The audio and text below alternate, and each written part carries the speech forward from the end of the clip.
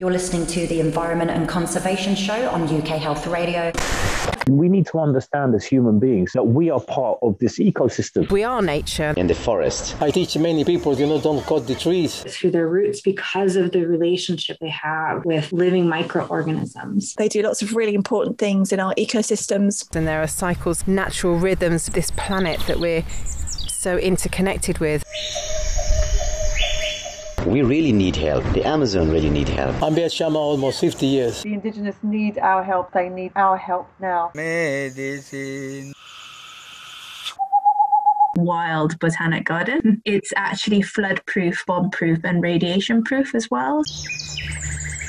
There's young people out here that are doing amazing things, and the press needs to fix up and start telling some really beautiful stories. We can always make a difference. We be the change. Plant trees, they help us breathe.